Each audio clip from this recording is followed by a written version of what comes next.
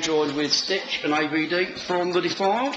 Hello. And you're currently talking Manifest. You're headlining tonight, aren't you? Yeah. It's awesome, man. We've been fans of Manifest for years. I remember our first photo shoot we had in this dungeon, and this album was playing. I was like, what the fuck is that, man? It's awesome. It's like Manifest. I was like, alright, cool. So, yeah. It's awesome to join with them now. Right, so let's go back to the beginning of the Defiled. Can you give me a potted history of the band, how it's all started and that? I think we all joined, we all moved to, we're not originally from London, are we? None of us are actually originally from London. So where are you all from then? We came here to follow our dream and met each other. He apparently is my dream. Hey, dreams. Dream boy. Yeah, none of us really knew each other beforehand. Like, we found a few people from ads. How did we even meet? We met on the street. We're hanging out on the street, you know. You know what I'm saying? You met a friend of mine, and that was it, yeah. You're like, do you know a drummer? Yeah, he used to be our drummer originally. Yeah, I used to play the drums. Mm-hmm. And, well, we just, you know. You switched the keyboards and programming and samples and all that electronic wizardry, haven't you? Yeah. Yeah, what was the cause of the switch? Well, I do that. I'm a musician, damn it. As, what's his name said? Some really famous musician said, give me a chair, I'll make music out of it. No, it's interesting because, I mean, there's a lot of this kind of dance, rock fusion stuff. Call us dance. No, I'll come to that in a minute. Yeah. But, you know, a lot of it is, I'm thinking of, there's Are They Dying's last album, which basically they recorded it and then got some DJ to chop it up and make beeping noises over it. Yeah. Okay. But you guys tend to be sort of like, although you're using certain parts of the kind of, you know, the elements of the dance stuff, you're still using it to construct real songs around it. Yeah. What's the inspiration for that kind of gizmo-y, whatever? Well, I think growing up, we used to listen to bands like Ministry, Nine Inch Nails, and they never used it in a dance sense. And Yeah, they've always used it in a rock sense. Some bands nowadays, especially a lot of American bands, are just going too overboard with it, where it's like, when you start using really overproduced vocoders and stuff in trance music suddenly. Need to think about what you're making. Yeah, because rock's about raw emotion, isn't it? And the more you produce, I mean, I think there was a couple of Metallica albums that a band I used to love, but now I can't stand because all the fire's been produced out of them.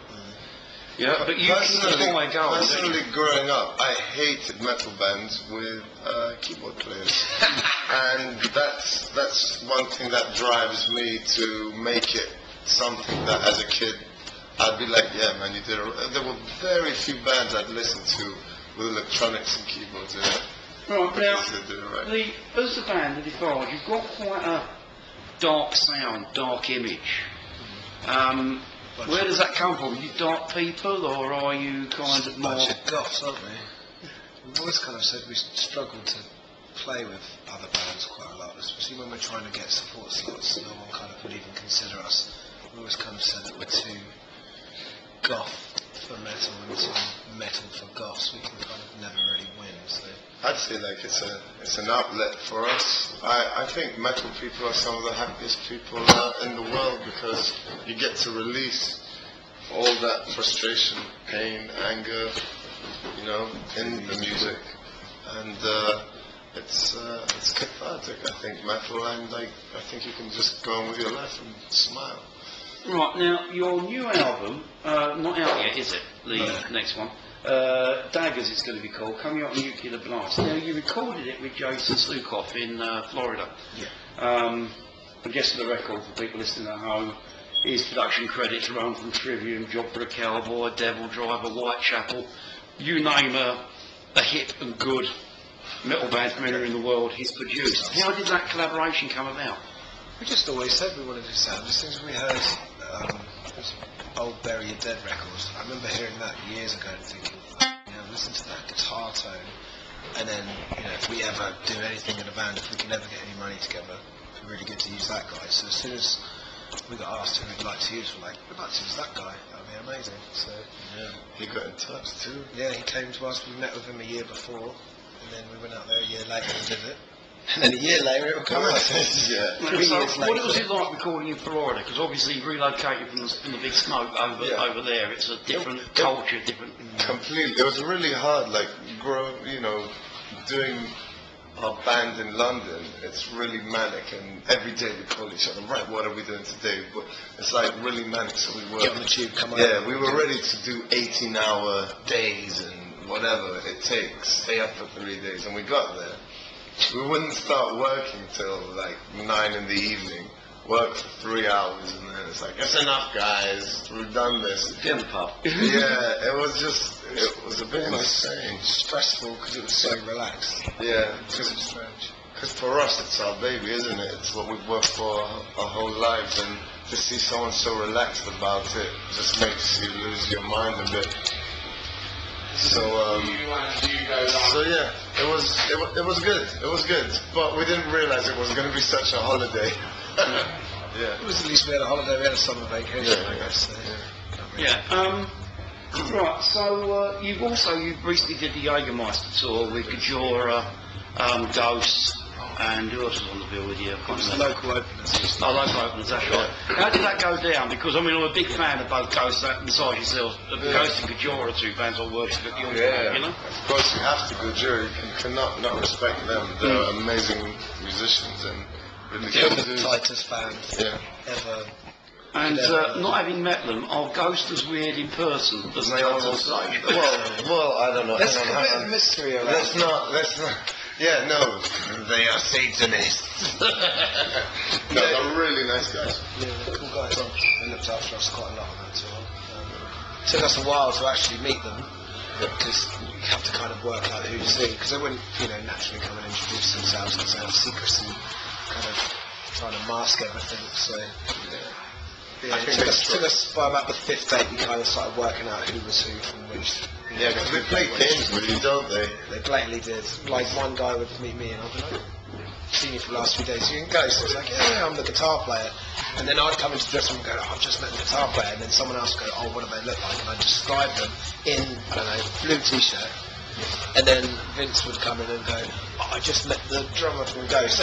What do they look like? Same guy. Same guy, just blue t-shirts. So it's just like, Well, when you're doing a tour, that's how you pass the time, isn't it? Yeah. Okay, because you guys were kind of forged on the road. I've been reading up about you.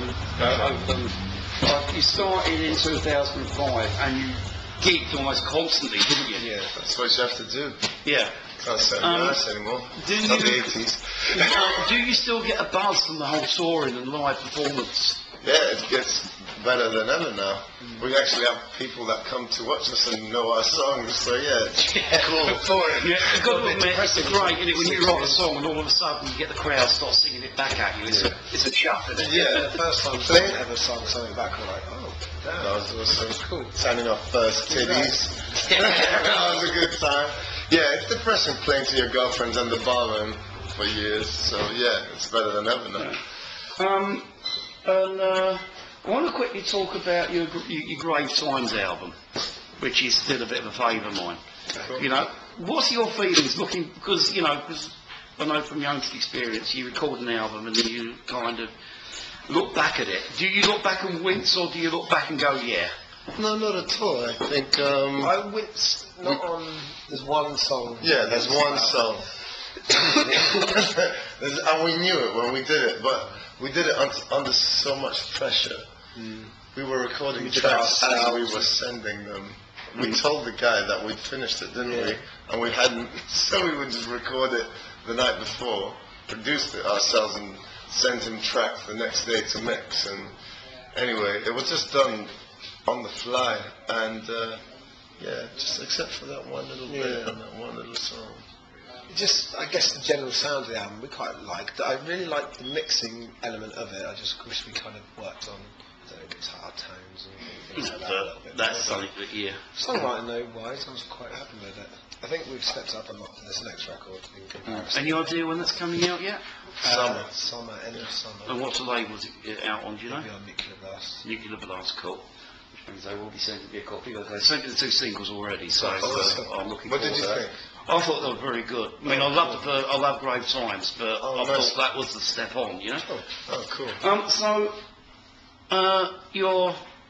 this is the last night of the tour, or are you carrying on with that? It's the last night on the south kind of dates, and then we have with One Last Breath for the next lot. I think we've got Oh, another. they're damn good actors, well, aren't I've they? never seen them. I haven't even. I've never seen them, but I've got their I've never even heard them. back. Just me neither, to be honest. Are they good? Yeah, a bit sort of hardcore, metalcore type band. Cool. I've heard they're getting quite good at the moment. Like they're blowing up a little bit. So Yeah. We have 5 days to work on some music. yeah, And then a few we'll- days off, and then we go back to it again, and then we have some shows in Europe and some festivals. Where are you off to in Europe? Anywhere nice? Just Germany, Copenhagen, and a few places. Copenhagen. Copenhagen is a really cool festival we're doing there. It's like Danzig, Ghost, and Alice in Chains. Oh, which is that's cool. And King Diamond. Oh, yeah. Oh, Yes! Don't forget Oh, the King Diamond. So that's really quite good. Yeah. Massive Merciful Fate family. Nice. Okay, and then long-term kind of thing, you one of these bands that like constantly work? Are you gonna finish your tour and straight back into the studio again? Are you writing new material as you go? Yeah, we've written quite a lot recently. We've got like an EP ready of other stuff to come out later in the year. We just from August onwards we'll just be on tour, I guess. Like this will be the last run of shows before the record's out. We'll have like a couple of months off to prep everything. Yeah. I hear bands say, oh, touring and this and that, and it's so tiring. It's like all we want to do is just travel the world and tour, man. Like, and we finally, Nuclear Blast has believed in us and is going to give us a worldwide release and gives us the chance to do what we've always wanted to do. So hopefully we'll be on the road for like a year. And say you got 10 years' time, where do you see the Defiled? Still together,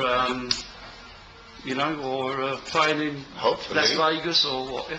Yeah, we could become Hopefully. crooners in Vegas. That'd be amazing. Who knows? Might die tomorrow. If we don't, Someone do said it. earlier, they were like, I think it was Paul, actually said, if you get to 40, he will be unbelievably surprised. Yeah. Everybody they had like a pool on me. Our booking agent had me as the number 1 on her roster to die. I was like, what the man? So I started working out and eating healthily for about a few months. And I lost it again now. But yeah. Okay, well I think that's about it because I've got to make a move. Okay guys, I've got to shoot.